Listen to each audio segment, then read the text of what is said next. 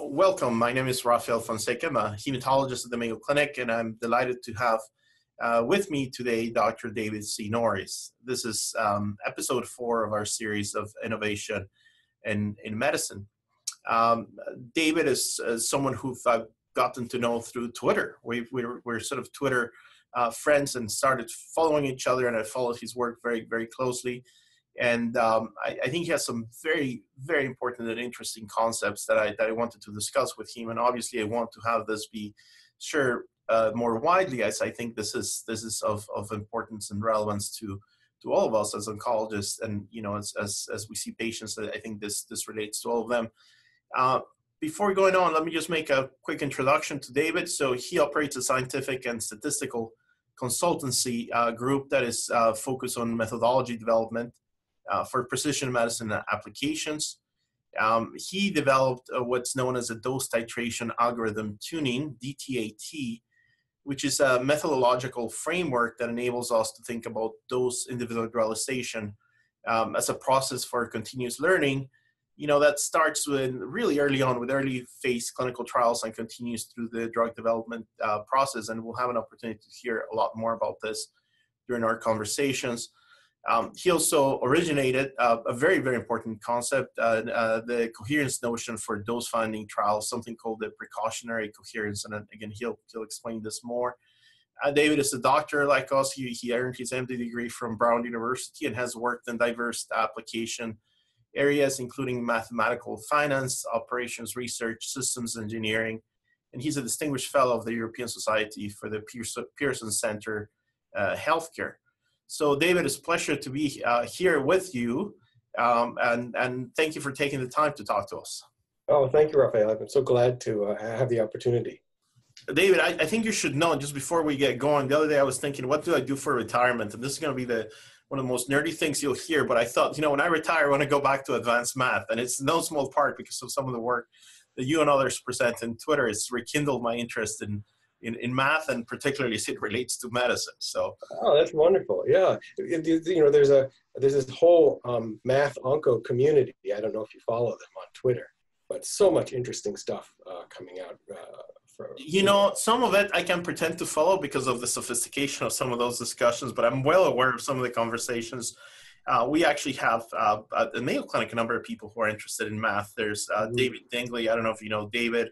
And Christine Swanson, who are working on mathematical models and how that relates to imaging, et cetera. But there's certainly plenty of opportunities there. So, but anyway, again, thank you and welcome for being here. David, I know you and I have interacted and have talked about some of the things we would like to discuss today, but I just wanted to set up as a framework this notion that there's kind of 4 concepts that I want to weave into our conversation today. I mean, number one, probably the most important, the one at hand right now is the methods aspect, the methodological aspects of what you're doing and why that's important. Associated with this as number 2, I want us to talk about the ethics because, again, this touches everyone. This is right at the bedside. Every time we see a patient in the clinic, how does this relate to clinical trials? Obviously, and I alluded to that during the introduction, your linkage to precision medicine. It's obviously a buzzword, something we're all talking about, but it's so obviously deficient when you start considering some of the things you have to say. And last but not least, another topic of my interest is how does this imperfection links to inefficiencies in the economy of how we think about drugs and optimal use of drugs and pharmacoeconomics and all the like. So we can start and maybe I can provide a little bit of my clinical experiences as we get into the topics. But as you know, I deal with myeloma, multiple myeloma. And it's a disease that we're very fortunate because we have incredibly useful biomarkers that we use to try to find, whether we're doing the right thing when it comes down to disease control. But I think your work extends beyond that because you can actually, look at efficacy, but we don't necessarily have the same equivalent for looking at toxicity. And I think this is, in the ideal world, you would have all of your gauges where you can look at efficacy, you're doing the right thing, but also you have the right gauges so you can look at toxicity. And, we infer that sometimes from some of the blood work that we do. But with that in mind, let's just start with a sort of an opening salvo. You say that you're against the one-size-fits-all. You even have terms for that. you mind breaking that down and explaining a little bit to us? Yeah, sure. And I would love to hear more, Rafael, about your own experience with titration, dose reduction, dose intensification in your patients, maybe based on some of those biomarkers, and whether you do that, and whether some of your colleagues do that as well.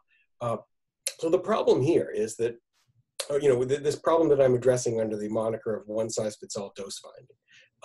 It's a pattern. It starts in phase 1 trials where the outcome of that phase 1 trial is supposed to be a single dose that is then to be used in phase 2 when we begin looking at efficacy. Right?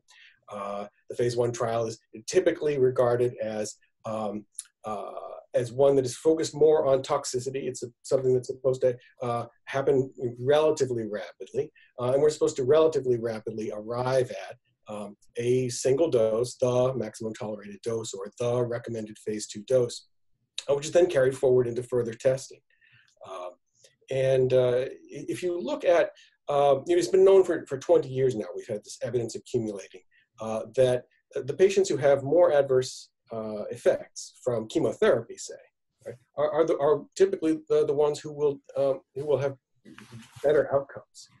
And this sort of and this data is very well established across many indications.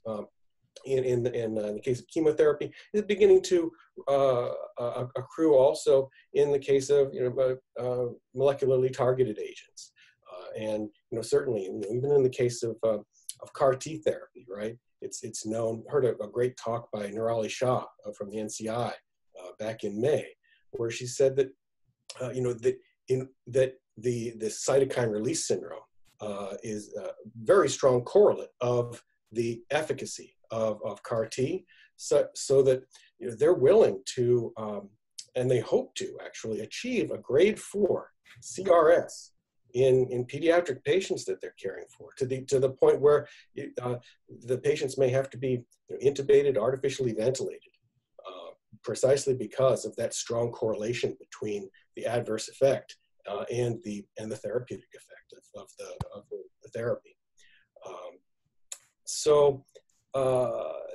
These two things are at odds. This practice that we've had for a long time now of trying to find the recommended phase 2 dose and carrying forward a single dose throughout later phases of drug development, and the evidence the evidence is accrued formally, as well as just the, if you will, the sort of bioplausibility of this strong correlation between adverse effects and efficacy. It's always struck me that we have such rigidity in how we think about this thing. I'm sure we'll get more about this. Yeah. How do you try to go from the general to the individual? And I think any one of us would recognize that if you say, listen, we have the MTD for a drug based on 9 patients because there were 3 dose levels, and that's what actually becomes clinical practice for years to come. I mean, It's just almost laughable when we think about that concept. Right now, fortunately, I think there's a lot of play down the line that comes from, empiricism, where people realize maybe you don't need that high of a dose, or you could use a different schedule, you can modify that. But that's kind of all in the back end with a significant delay. And I think one better argument would be that, why not be a little bit more rational on how we start, right? Instead of just saying, yes, we cross that boundary, we can move to phase 2. Yeah. Let's get a little bit more precise as we think about moving that needle. And you have some thoughts on how that can be done. Yeah, I think that what's needed, I think, is an admission that we are going to be learning as we're going. For a variety of reasons. And some of them are just sort of, I think, have to do with a corporate culture. We like to have this idea that we've definitively established something, and that we can then move on the basis of that definitively established fact. And of course, if you have that view about everything we have to learn in the course of drug development, then clearly you need to decide on dose early. But the fact is that maybe you can't. Maybe you need to sort of find a window of doses, a dose range. Decades ago, you used to call these things dose ranging studies. Correct. Maybe what we need to come out of phase 1 with is just a sense of what an appropriate dose range is. And maybe have to continue learning about the right dose range over time. There's this conference coming up in October that Tatiana Prowell has set up, where they'll be talking about de-intensification of therapy. And certainly, this is in phase 4 already, right? Sure. For breast cancer, I think. Maybe you can learn only in phase 4 that we've been giving too much, and maybe we can safely dial back the intensity of therapy and still preserve the efficacy. And it's very interesting because as you're talking, I'm thinking of an analogy. It's like we're almost, with sculpting, right? We have a big sort of body of knowledge. We have that mass that we're sculpting something, trying to make it perfect. And sometimes you start with a lot. An example of this is childhood leukemia, right? So that pretty much the sink was thrown to kids. Now, the very fortunate part of that story is that, children have a very high survival probability now. But very quickly people realize with some very serious downstream effects. So it has been by subtracting down the line, right? But arguably the opposite is true. So the negative effects of omission, maybe for some patients they need those higher doses, and if we give them treatment, we're all comfortable, but really not achieving what we're trying to achieve. I mean, this example of childhood leukemia and the omission of radiation and cutting back a little bit on the duration of therapy. I think your point is excellent, that acceptance that we have this process that needs to continue to evolve. We're clearly not there. Yeah, it's odd. Even most physicists, right? Physics, I think, is the crown jewel of our scientific knowledge. And there are physical theories that have been tested to something like insane number 12 significant figures, some insane number like that, right? And yet most physicists will tell you that they don't believe that their theories are literally true. They're probably just approximations. And yet here in medicine, right, really at the complete opposite end of our capacity to know, the emotional burdens of the medical context, I think, create in us a desire for justified certain knowledge that's just out of proportion to what we can actually have. And so we have all these means of pretending that we know more than we do. It certainly helps us to feel comfortable. You even look at the language that's used. We declare the MTD to be such and such.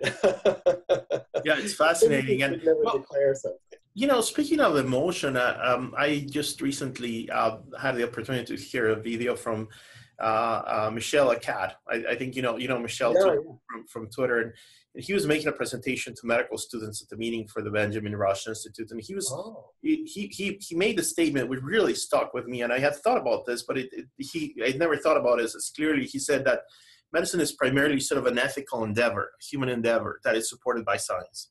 Yeah. And ever since I heard that, I can't get off my head the concept, because it's so true, because a lot of what we do, relates to that human aspect. So I was going to say, related to the emotion and the human aspect, you have found significant resistance when you talk about this. It's like you're saying, guys, if we find this new way of doing this, this might be helpful.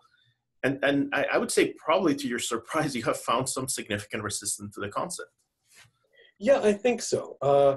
And not a lot of it is, it's not very well thought through. It's a kind of a gut resistance. Many of the ideas that I bring out in this dose titration algorithm tuning, or DTAT framework, are even though I make an effort to connect them with core concepts of biostatistics, on the whole, this idea that we continuously learn, that we don't, that we can't sort of definitively establish something at a given point, is anathema to many biostatisticians. So that there are ingrained cultural and technological or methodological prejudices that DTAT tends to disrupt. So I think I understand the resistance.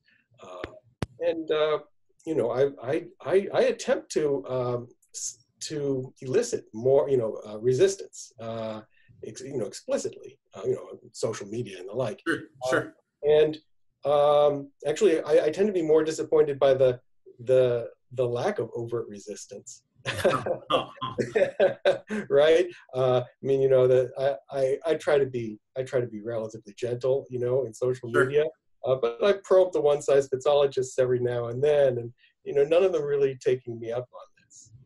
Well, you know, it's absolutely true. Sometimes the worst resistance is ignorance, right? When or people is like they don't want to respond, and I face that too in you know, social media. Sometimes you post things, and the best answer when you don't want to do anything, just be quiet, just don't bite into things. So, but what's ironic, and I think you and I we talked about this briefly. I can tell you a little bit more about myeloma, but you know, myeloma maybe it's a little bit more niche, but people think about Coumadin and insulin. I mean, those are things that are that there's dose titration, there's adjustment based on the markers. Now, I fully realize we don't have markers like this for everything we treat. So there's, you know, if you're treating for, and maybe we should, maybe one day we will, you know, if you're treating for bronchitis with it's suspected to be bacterial or confirmed bacterial, you get an antibiotic, you're not measured, you just give it 5 days, right? But there's many things we do in medicine. Maybe, I mean, heparin would be another example, where you have this nomograms, you have this adjustment. So it's really intrinsic to medicine, but it seems to be like a little bit looked like a, you know, suspect in the field of oncology, and I don't get that part. Yeah. Well, so I mean, for you in multiple myeloma, I really don't know so much about the biomarkers that you have. You cited some very powerful and useful biomarkers. Do you ever, with a patient, let's say, who's tolerating the standard dose of a therapy, but maybe the biomarkers, and we'd love to have you explain them, are not showing a lot of efficacy, do you ever feel inclined to counsel that patient about an intensification? All the time. So I'll give you like a 3-minute synopsis, and we haven't talked about this before, but you know, so myeloma is, as you know, I'm sorry, some of this is very obvious, but let me just say it for the audience, a tumor of plasma cells. In these plasma cells, under normal circumstances, they produce antibodies that, you know, we use as part of our humoral immunity. Now, the cells, of course, when they're clonally expanded, they continue to produce antibodies. And these antibodies, of course, are generated from the mutational process of the genes, the IGH gene and the lambda gene. So there's a unique sequence for the DNA and a unique sequence for the protein that comes about because of that. Now, this is the original biomarker. In fact, even in the 1800s, Bence-Jones protein was first described as one of the markers for myeloma. And I argue, and this has nothing to do with myeloma doctors, but this is the best biomarker that exists for any cancer, because it's not only disease-specific, but it's actually patient-specific, it's tumor-specific, it's clone-specific. So we have sometimes patients who have, you know, 2 different clones. It's uncommon, but that can happen. And the biomarkers may reflect that. And what I think is a great opportunity to learn about biomarkers, because we have measured this by routine clinical assays. We measure them in the blood, we measure them in the urine, and we use these markers for a number of things. You know, sometimes just for diagnosis itself. You know, a patient who's in the hospital with anemia, we get an SPEP, they have a high protein, and turns out to be a monoclonal protein. Then we say, oh, myeloma is probably the cause. But we use them also to gauge how we're doing with treatment. Now, historically, these biomarkers were used just to know if you were making progress with the treatment. And you know, in years gone by, our approach was mostly, okay, these are the doses, and then we de-escalate if there is toxicity, and we hope that that de-escalation doesn't reflect an increase in the protein, meaning that the disease somehow is becoming refractory or progressing on lower doses, right? But nowadays, there's a number of other opportunities where, for instance, we can have a patient on you know, myeloma, and they get the stem cell transplant. They're placed on maintenance post-transplant, which is a lower dose of one of the medications, in this case, lenalidomide.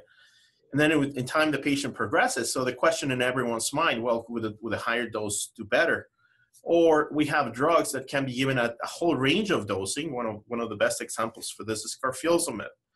Carfilzomib, which is an injectable medication, is a proteasome inhibitor, can work at certain doses, but it turns out it appears to work at higher doses. Now, even this generates a lot of controversy, because people say, well, if you give higher doses, that's kind of not the standard dose. But the question is, what is really the standard dose for carfilzomib? There's a study. It's there's some critiques of it, and why it's good, or what are maybe some of the limitations that compared to proteasome inhibitors, carfilzomib and bortezomib. But carfilzomib was used at the higher dose, but it did well in the trial. And some people say, well, you got to consider it was higher dose, but it's like saying you're racing two cars, and the one on the right just pushed the gas pedal all the way to the bottom. It's like, well, that's the real world, right? So we're dealing with all of these things right now of how we do titration.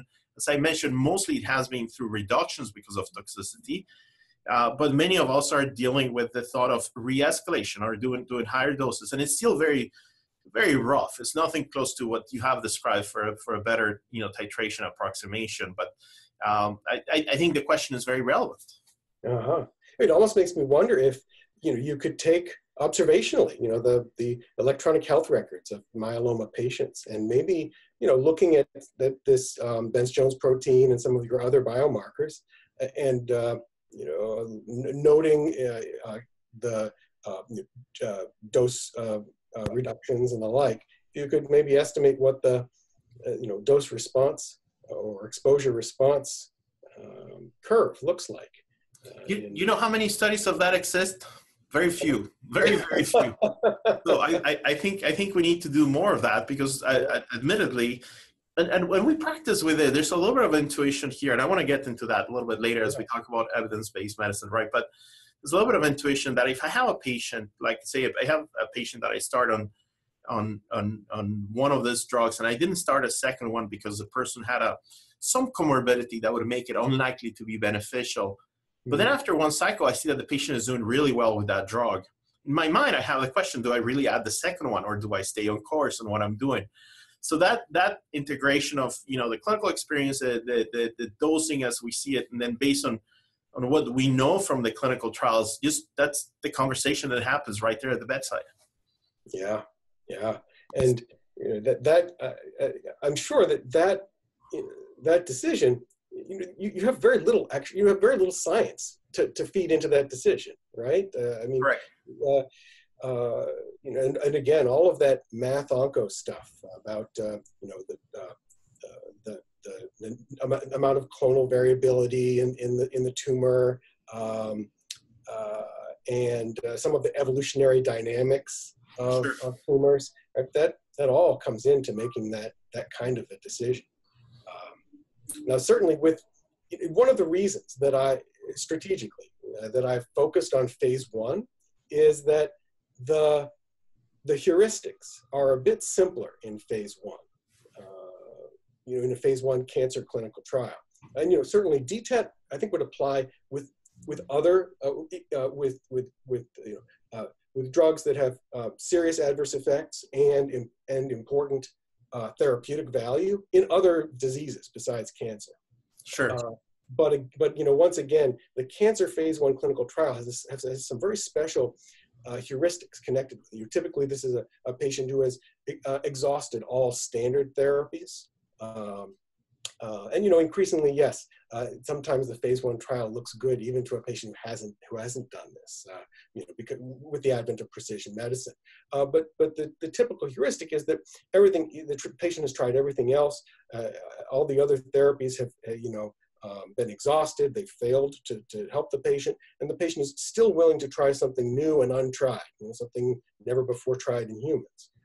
And in that setting, often there's actually a short life expectancy as well, which brings in the time scale on which the learning can occur here. And a simple heuristic like the MTD heuristic, well, we're just going to give you, we have very little idea what the dose response in terms of therapeutic response curve looks like here. So what we're going to try to do, since we've decided to try this experimental therapy, is we're going to give you as big a dose as you're able to tolerate, as you're willing to tolerate, and in the hope that by giving the largest dose, we're also giving you the best hope for a benefit from this experimental treatment. And it's that heuristic has a marvelous simplifying effect on the problem that, that simplifying effect is not present, certainly in the clinical situation you described. Yeah, perfect. The word heuristics is perfect there because it's that, that simplifying aspect of, thinking is expensive, right? And for people that are running in the clinic and it's just, our lives are consumed with extra responsibilities. I'd be remiss in saying we're almost like 20 minutes into this, perhaps a little bit more. And Really? we haven't even, touched. I wonder if you could give us a synopsis of dose titration, algorithm. What does that mean for people who have not read about this before? Yeah, so probably the best way to describe it is the way I described it in this sort of opening salvo of my DTAT research program, which is this it's a peer-reviewed paper on F1000 research, where I undertake a simulation-based demonstration of what DTAT would look like. So the first point that I think you make in DTAT, you're no longer trying to find the dose. What you're trying to find is a dose titration algorithm. That's the DTA of DTAT. What you're trying to learn is, how do I titrate over multiple courses of therapy in a patient to find the dose that's right for him or her? That's the question you're asking, not what is the dose I'm going to give to everybody. Then what you do is you start with an approximate dose titration algorithm, and you tune it or tweak it. That's what the last T of DTAT is dose titration algorithm tuning. And you tweak that titration procedure as you enroll patients in your trial and you learn from them. You might enroll a few patients in the trial and learn, gosh, you know what, this titration procedure is too aggressive. It's going up too fast, and we're overdosing patients, and we're getting bad adverse effects very quickly. So let's tune that back. Let's increase doses more slowly in patients. Or maybe you realize, gosh, we're starting everybody at this really low dose. Everybody ends up going up to a high dose. Let's start a little bit higher so that we're not wasting so much time. So that's the basic principle. It's a principle that steps back from trying to learn the recommended phase 2 dose right away and settle on it and establish it and write it down in the forms, right? It's about acknowledging that we're going to be learning as we go throughout this entire process. We have a provisional DTA that we start with, and that gets modified as time goes on. The particular demonstration that's provided there is the titration of docetaxel. It's this commonly used chemotherapy drug based on the patient's response in the form of, its most common adverse effect is neutropenia. The neutrophils, those white blood cells that are sort of first responders to a new infection, they get really hit pretty hard by this drug because they're produced in the bone marrow in the same way. And this is for the audience, of course. Sure. The bone marrow in the same in much the same manner that the tumor is multiplying, right? It's sort of it's a very rapid multiplication that happens in these progenitor cells in the bone marrow. So the idea is you give a first dose, a small one. You watch what happens to the neutrophils. You catch the neutrophils at their nadir, their lowest point. And, if that nadir is not, let's say, if it's not down to 500, you might intensify the therapy. And the idea is that you change the dose until you get to a neutrophil nadir that is, achieves a balance between safety and, with respect to infection, right? The risk of infection, and the presumed efficacy of the drug against the tumor. Now, in the ideal world, you would have, for the titration component, you would have the right tools to know exactly how to titrate, right? So how far are you pushing so that you get the dose that is required for the optimal cell killing, and yet do so safely? And I think we have, that's one of the things we need to develop. I feel fortunate, again, in myeloma, that we have those markers, because I think we know a little bit more about safety. So it's very obvious if someone comes with, with serious complication, but efficacy, it's a little bit something that plays out over time for certain interventions, certain tumors. Some of them over a very long period of time, which makes it even more challenging. Immunotherapy would be one of the obvious examples, right? So you might not see things right away that may be very good on the long term. Yeah, that's true. And this is why I think a focus on learning helps, because, we learn on different timescales about different things. And that's certainly that's certainly already part of the notion that we have about phase 1, 2, and 3. In phase 1, we learn about toxicities that happen immediately, typically. Mm-hmm.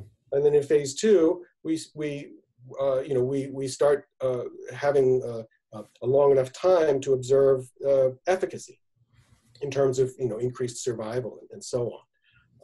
And then in these larger phase 3 trials, we learn other things that we couldn't learn in smaller trials.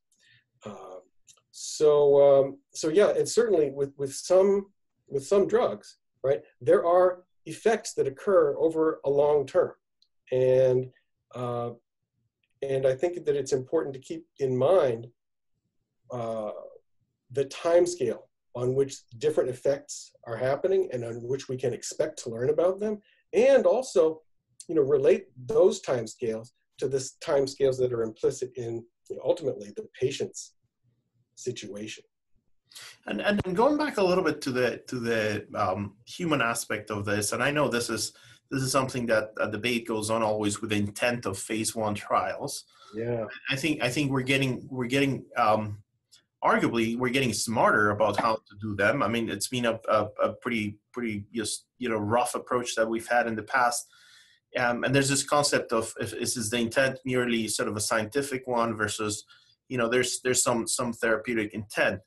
I think it's fair to say that anyone who thinks about participation in a clinical trial probably has a certain element that, I understand, even if it's fully disclosed, I understand there's this component of toxicity, but I would like to think, it just stands to reason, right? I would like to think that maybe this is the drug, even if we don't know anything, that maybe it's going to be the great blockbuster in the future for my condition. So I think there's a little bit of that element. So then that gets challenged because one, I want to ask you a little bit about the precautionary coherence too as well, that we sometimes have to start these drugs, and everyone understands why, at very low levels, because you don't know if what you're going to do in a first-in-human study would be potentially highly toxic, maybe even lethal. So that person that goes into that first dose level has some skin in the game, significant skin in the game, in that they're putting their convenience and expenses and potential of toxicity in the line when they do that. So I guess one of the ways that you phrase it is that person already has shown some commitment. I mean, isn't there like an ethical correspondent commitment to say, well, if you already went through this, maybe, I could offer you the next dose level. And not only that, but I actually would be in a better position to try it in the same person as opposed to even exposing more humans. So I know there's a little bit of a circular logic to that. You explain it better in your writings, but I don't think we talk enough about that.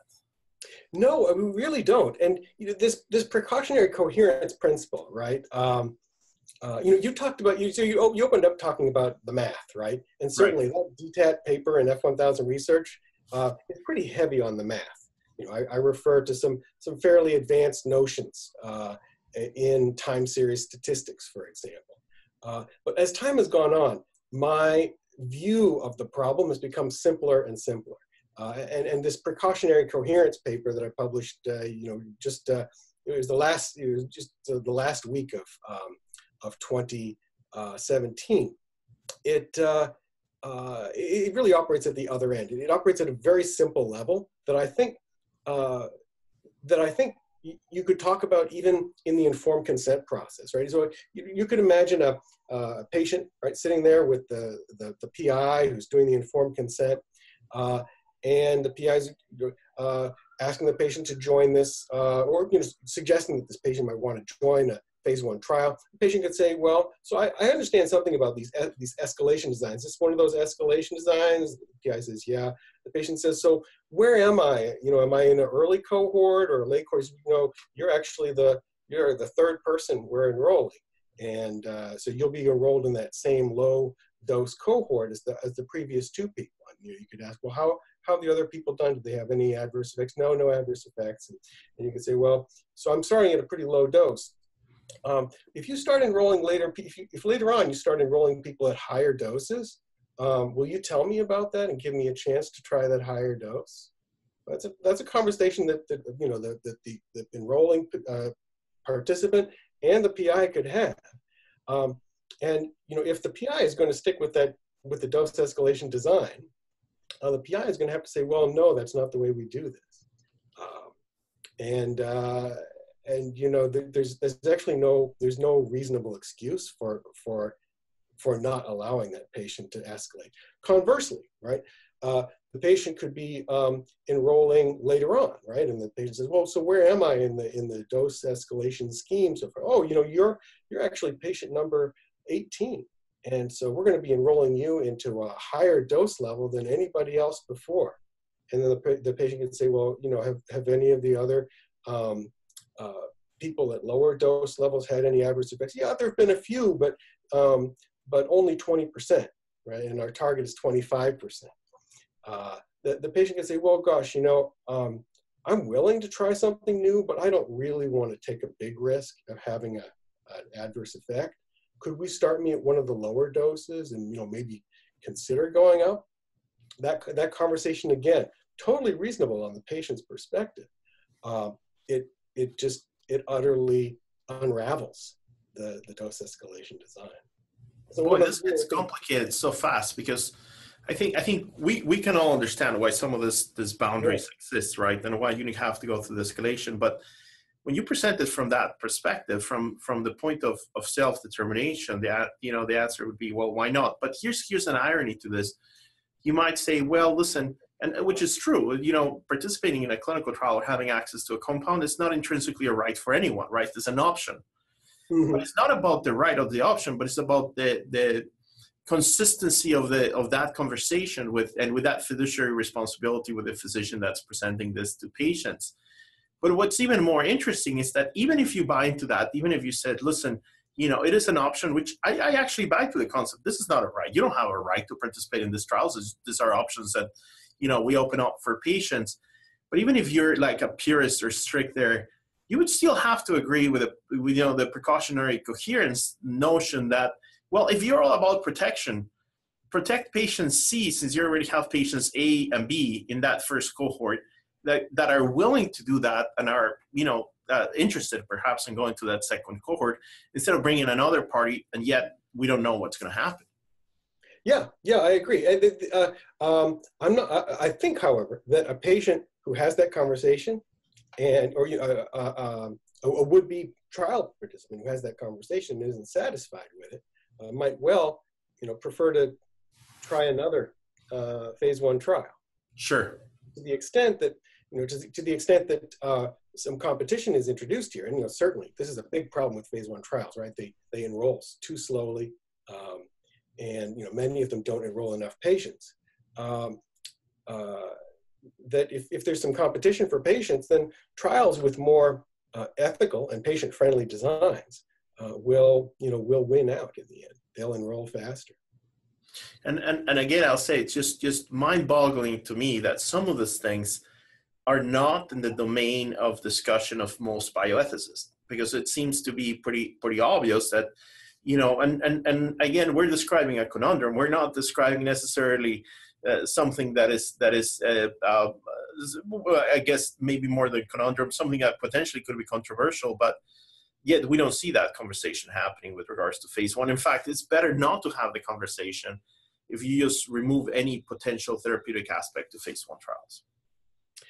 Yeah, I am surprised myself that that bioethicists who have who actually invested a lot of energy in criticizing this notion of the therapeutic intent of phase 1 trials, attempting to assert that they are fundamentally and strictly scientific endeavors, have not ever looked at the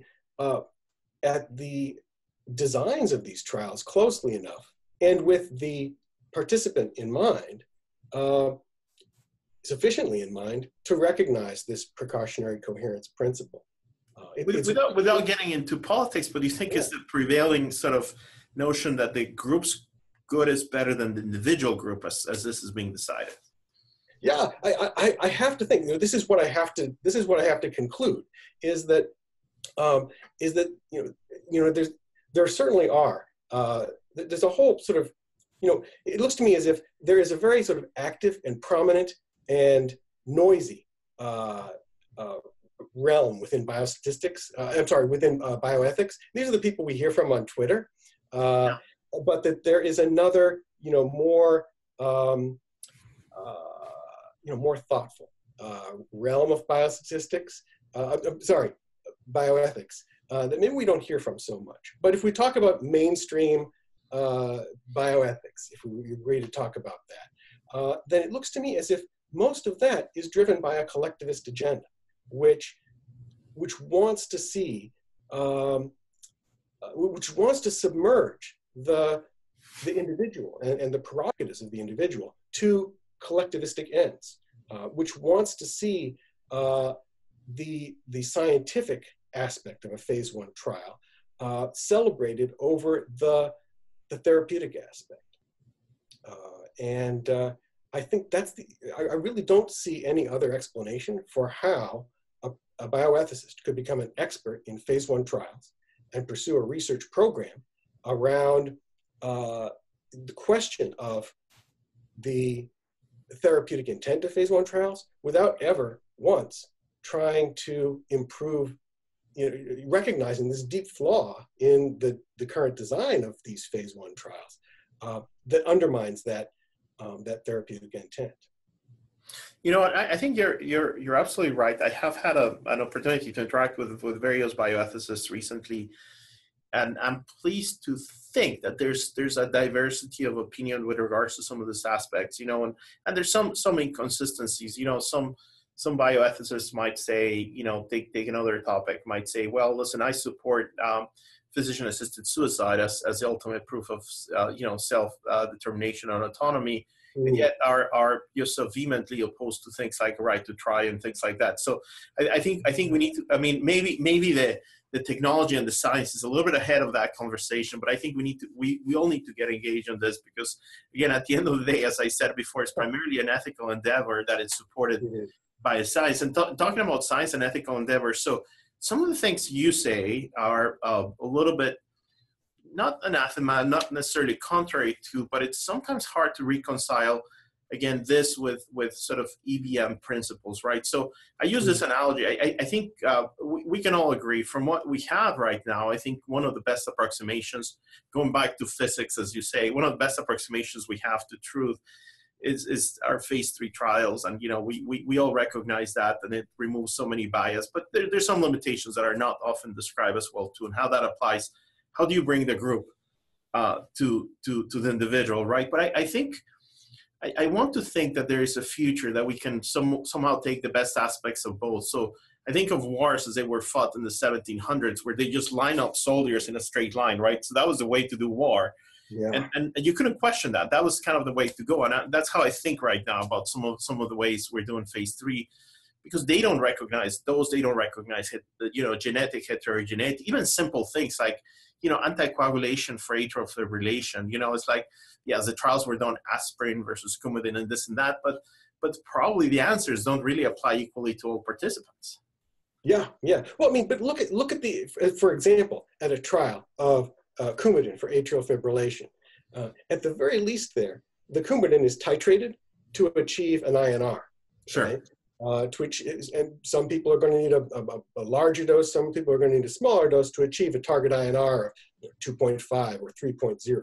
So that even in the design of those trials, there's an attempt to recognize the heterogeneity across patients and to exclude that at the level of the design of the trial, so that then when we examine the outcomes of the trial, we can learn something interesting. Not do patients getting a dose of 5 of Coumadin versus 7 of Coumadin do better, but do patients getting what does the balance of risk between atrial fibrillation and hemorrhage look like when you're targeting an INR of 3 or when you're targeting an INR of 2.5?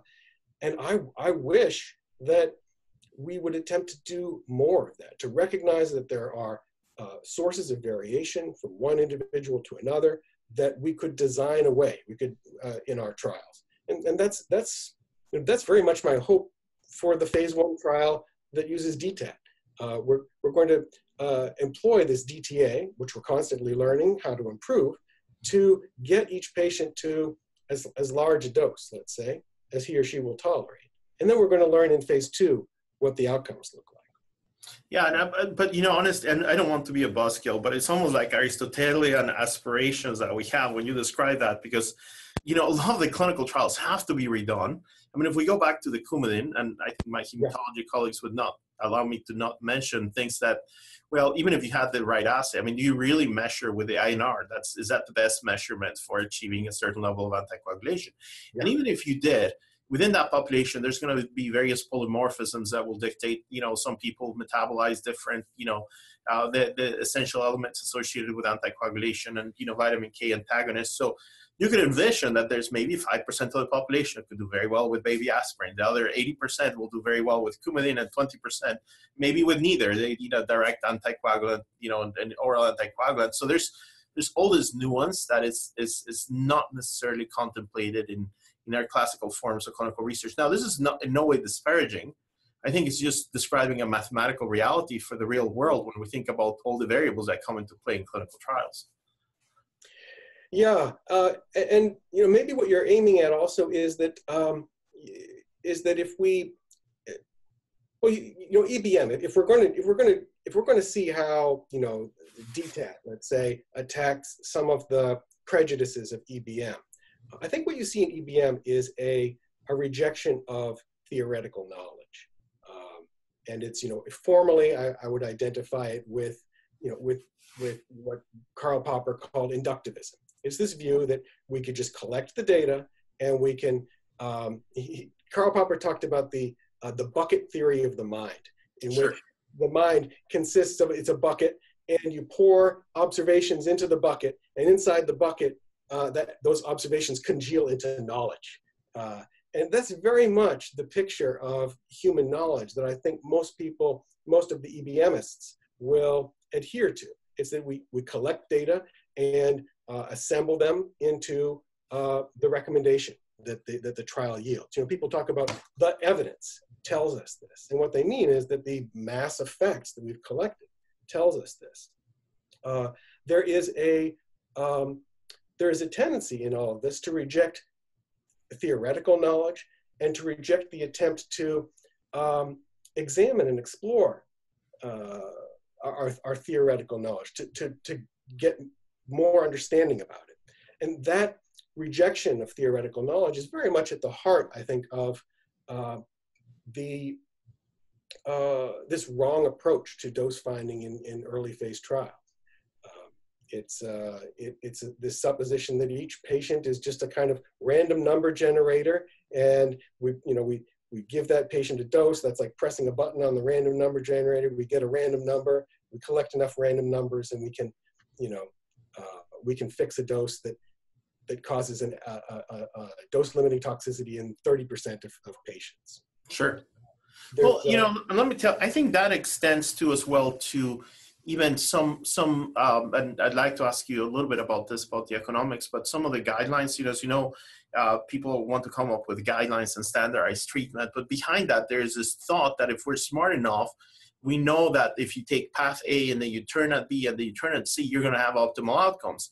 Well, you can say that may be a desirable path for maybe a group of patients, but not all patients are going to go through that. Yeah. So unfortunately, in my opinion, some of this pathways have now been incorporated into the pharmacoeconomic analysis. So I'll give you an example. In my disease, again, in multiple myeloma, there's a group that wants to position itself and serve as a sounding board for payers. So they do analysis of the studies and they do pharmacoeconomic studies. And, they work obviously with very, very sophisticated groups that can do this type of analysis. But one of the problems there is that when you see the output of what comes out of some of those analyses, you realize that it's somewhat irrelevant to the clinic. So for instance, in this particular group, the conclusion was that one of the drugs that we have available, it's an FDA-approved drug, it's something called panobinostat, was the best value, and we all know in the clinic is the worst drug of all what we have. It's the one that is used the least. But that's what that modeling showed, because it was a presupposition that this guidelines, could do that. So that was point number one. But point number two, and one that I alluded to, because if you are to say that information like this should be used, for instance, for decisions about coverage, which is a whole other topic, those groups didn't even consider some of the basic heterogeneity of patients. Forget about even metabolism, but just basic heterogeneity of things like, the genetic subtypes. I mean, we know that that's true for most cancers. If you have a high-risk tumor, you do this. If you have a low-risk tumor, you do that. And if you don't have that in the model, then that's pretty far away from what we should be doing in the clinic. Yeah. I think I know what group this is. Maybe you don't want to mention. No. Yes, I've written about this. This is the ICER group. They got a Midwest meeting. I've been pretty vocal about this for no other reason I'm concerned that patients may not get their drugs, and I don't think we've seen that. Although there's groups that have thought about working with ICER. The Veteran Administration is thinking about doing that. Yes, or I think the VA is doing that. But then you have similar groups. So we have quite a bit of history on this, for instance, with NICE. NICE in the UK might say, well, this drug is not cost effective. This drug is just not good. And I mean, without even going down to the heterogeneity, what if that drug is capable, based on what you propose, say the DTAT, or based on what we know of genetic heterogeneity, to cure and save 15% of patients? So it's a disgrace that we lose that drug, just as much as it would be to, not develop a drug that would be really good because, in the first 2 cohorts, someone had the very serious side effect and, God forbid, died from toxicity from one of those drugs. Yeah, so I wonder, are these models typically published? Do people put their code up on GitHub? Does ICER put its code up on GitHub when they produce one of these models so that it can be? They do. So they make the information publicly available. There's links to the videos, and there are these reports. Even if you take them at the face value and say, those groups come together and make these recommendations, you could imagine how this very quickly could convert itself into tools that would kind of get us away from a more thoughtful approach to medicine, right? You could imagine how a closed system, say an accountable care organization, might say, listen, ICER has said panobinostat is the way to go, so that's what we're going to do. We're going to do panobinostat and bortezomib, which is one of the drugs we use. But honestly, anyone would be on the sidelines. I would say, if I had my routers, I wouldn't do that, which is what our UK colleagues do. And in one of the future programs, I've already asked a colleague, I want to interview a colleague who used to practice in the UK, now practices here, just to have some contrasting opinions on how that affects their therapeutic choice. Yeah, well, I would say to the extent that one of these models is published and available, you can download the code, that creates an opportunity for criticizing the model on its own terms. The model, as it's written, is going to tell you how many people, let's say it's a step therapy model, right? They're going to tell you how many people expire before they get to the therapy that would have helped them in a counterfactual setting. Right.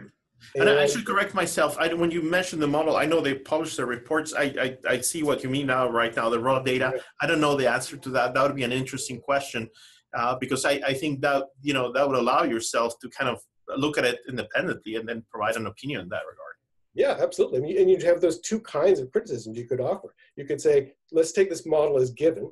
What are some of the conclusions of it that might have been omitted from the executive summary, right? Which would be how many people complete their lives before getting to the therapy that would have helped them. How many lives does how many life years does this cost?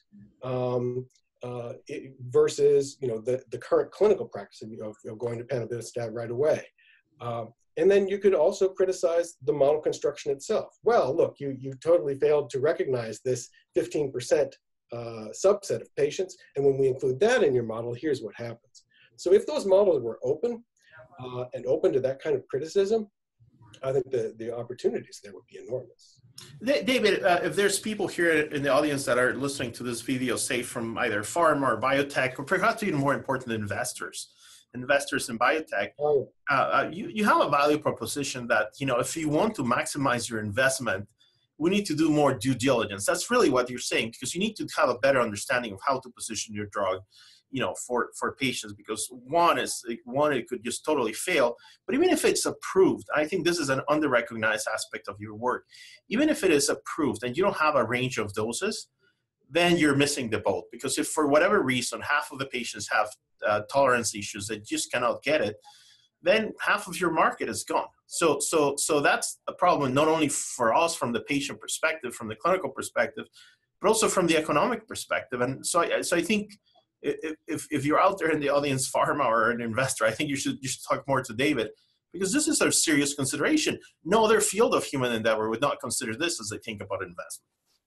Yeah, and again, this has been filled. This whole journey through DTAT has been filled with surprises of this kind. On the one hand, it's this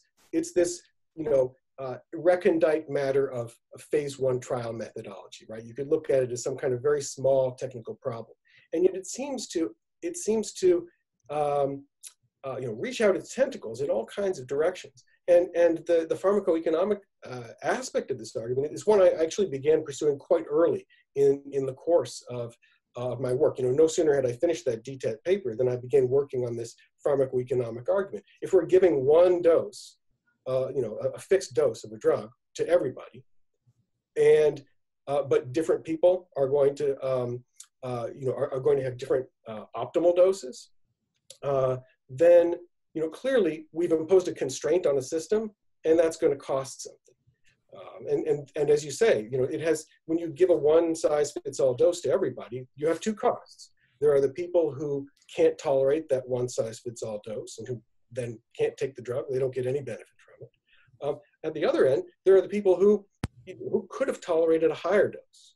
And if you're still on the upward sloping part of that dose response curve, then the failure to offer that patient a higher dose may result in a lower probability of achieving a remission or whatever other goal of care there is.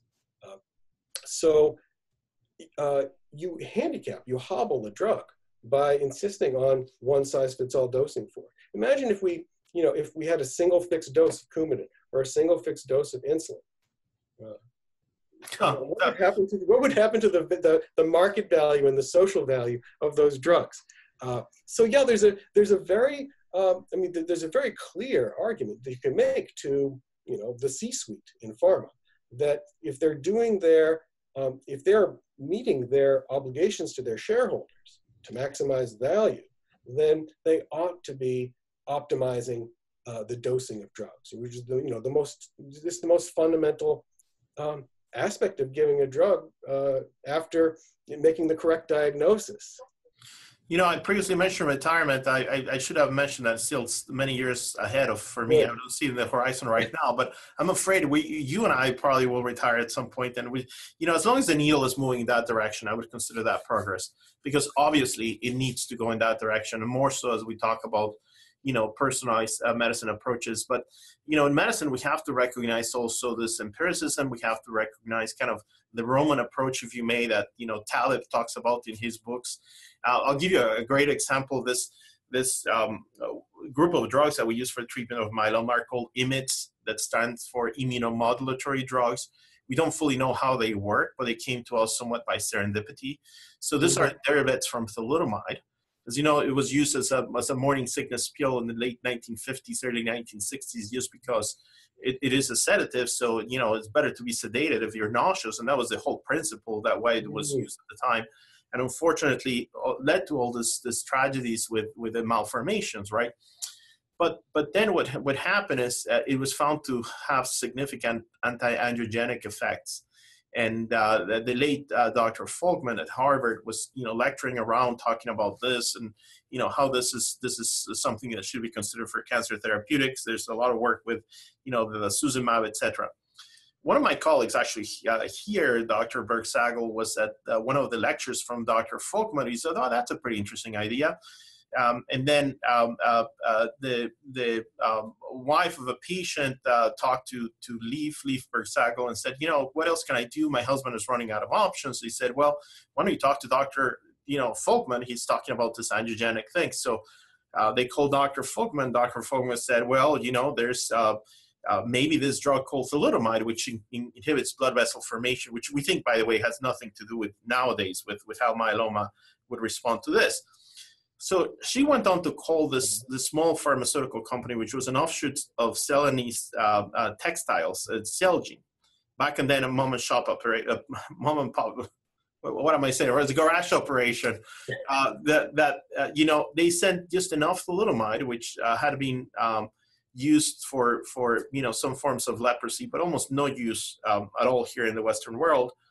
They sent pills to the University of Arkansas, where this patient was located at. And they, unfortunately, the first person didn't respond. But as it turns out, luck would have it, they had enough pills to treat a second patient. And that second person responded. And that led to a whole industry, a whole set of pharmaceuticals being developed, subsequent sister drugs, lenalidomide, pomalidomide, etc. And that just came out of true serendipity. I mean, you can see that was almost the famous butterfly effect, that had Leaf not been at that conference, maybe no one would have made that phone call, and then we wouldn't have all this class of drugs that are used for the treatment. But it's really the concatenation of all this sort of instances that made us now have these drugs. So if I get you right, Raphael, the drug was tried on the basis of a theory about angiogenesis. Correct. That actually, as it turns out, had nothing to do with its therapeutic value in that patient. Correct.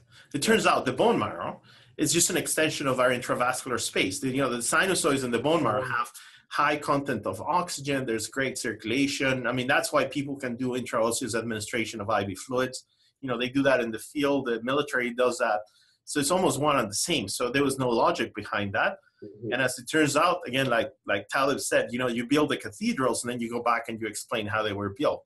So you use the drugs, it works. And now we've spent the next, years, what is this, almost 20 years now, trying to figure out how it works. And, we have a much better idea. We think we have some good leads, but we're nowhere close to where the physicists are. Well, you think of cathedrals. I'm not sure I haven't read Talib's book, but, these flying buttresses that are such beautiful aspects of the cathedral, they were added later on to keep the walls from bowing out. Yeah, it's just fascinating to read about this story. And he was saying, a lot of this, I guess it applies to a lot of historical things. Once you go back and you create a narrative for what happened in the past, you kind of make it fit more. And if you would read something like this, you would think about this brilliant, knowledgeable individuals who knew the precise vectors that were needed for the angles of those walls to hold those cathedrals in place. So, and a lot of that was an empirical process. Well, if we can just start keeping that more in mind, that we're constantly learning, that the theoretical basis for our interventions, may or may not be correct, and that it should be continuously examined, then we'll be very, very well on the way toward a much more open and rapidly learning form of medicine, I think. Yeah, I couldn't agree more. David, before I close, you want to say any final messages, comments, something people should think about, from take home from this conversation? Oh gosh, I think the take home is that people need to give me a call. Okay. Yeah, and I'm really delighted, Raphael, that we had this conversation. You've reached out to me as you have, and I thank you so much for your engagement with me around this issue and your enthusiasm for DTAT. Well, let me just say a couple of things. I know you have a series of videos. You're trying to promote some of this through Patreon. I think in many ways you're an innovator. I mean, you use 1000 Patreon, a bunch of other things that I think are paving the way for what will be the future, no doubt. The more sort of open source, science. This whole thing with limited space in journals is just such an anachronism. So there's going to be a lot of things that are going to change. But David, just let me ask you a quick. So your Twitter, your handle at Twitter is David C. Norris MD, correct? Mm-hmm. Yep. For people who want to follow you, I will commit. I will try to spread your gospel as I interact with people who are thinking about phase ones, both in the academic setting and the private sector. And I want to ask you one last question. I consider your pinned tweet on your profile probably one of my favorite all-time tweets, if not the favorite one. And it was one that required me going back and reading. I have to admit, I didn't know the history of this individual. So Ernst Mach to David Sackett, Albert Einstein to whom? And What did you mean by that? Can I ask you if you could Yeah, yeah. or I have my interpretation? I've never asked you this. Oh, thank you so much. Yeah, so that pinned tweet it's my constant reminder to myself of what my timeline ought to be about. And it goes back to this tension between theoretical knowledge and or kind of what Janet Woodcock would have called nihilistic empiricism. So the story there is that Ernst Mach was this he's the physicist who gave us the Mach number, right? Sure. Saying, a plane goes Mach 2. The speed of travel, yeah. Yeah, so a really great physicist, but a kind of mediocre philosopher of science. And there's this interesting story in the development of Einstein's his special and then his general theory of relativity. The things that I think helped Einstein develop his special theory of relativity was a kind of reductionist form of thinking. He asked, well, what is time? It's what you measure with a clock, right? What is length? What is space? It's what you measure with a ruler. And taking these very operationalized definitions of these concepts, space and time of all things, right, which he redefined, taking this operationalized view allowed him to produce the special theory of relativity. Which is this version of relativity that this early work, 1905, in which he suggested that notions like the simultaneity of two events is relative, so that two events might occur simultaneously to you, but to me, flying in a spaceship, those events did not occur simultaneously. In which he suggests that time and space are intermixed.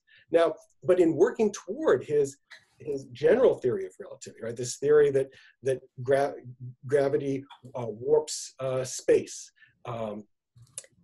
which was very famously sort of proved by this observation recently of gravitational waves. He felt a need to reject Mach's raw empiricism. And that is to me symbolic of what we need to achieve in medicine. If we're to make progress toward a medicine that is individualized, that respects the individual patient, that respects the theoretical reasoning that a clinician is capable of, then we need to move beyond this raw empiricism. And so what I'm doing in that article is I'm making a connection between Ernst Mach and his ideas and David Sackett and his ideas, right? Suggesting, yes, they did provide some progress. Now, the special theory of relativity might be like EBM, but if we're to make progress beyond there, and get to a general theory, get to truly personalized precision medicine, we're going to do that only by moving beyond David Sackett and moving beyond this raw empiricism of EBM. It reminds me a little bit of, and I think you previously used the word heuristics. We don't try to simplify thinking. We really have to try to do that in-depth analysis of the Charlie Wilson's War with Philip Seymour Hoffman. It was asked on multiple occasions, well, I guess that's good for us. And he would always say, well, it all depends.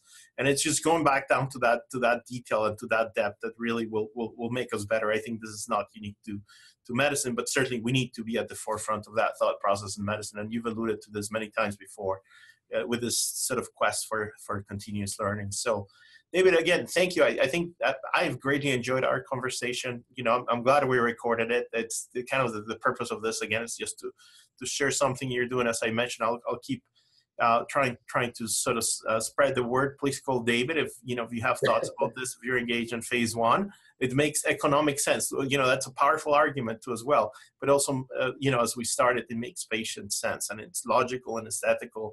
And I hope again that as time goes by, we'll see more of this. So thank you for what you do and for being here. Thanks, Raphael. I'll say one last thing, and that's you talked about retirement. Yeah. And I want to stress that my time frame for ending one-size-fits-all dose finding is actually much shorter than that. And that's why I'm reaching out. That's why I've pressed the nuclear button and why I'm reaching out to patients and patient advocates. I think we'll be able to do away with one-size-fits-all dose finding in the next 1 year, 18 months. Well, and I think you should be a permanent fixture. Don't take that in a negative way, but should be a permanent fixture in personalized medicine related conferences, because, you know, as much as we talk about the genetic variability, the comorbidities, you know, this issues, and I mean, the principles of pharmacoeconomics are sometimes exploited with very simple things. Great, we have them, but we need to get a lot deeper than what we are. So again, I think your work is very, very important in this regard. Thank you so much, Raphael. It's been a real pleasure. Pleasure's mine.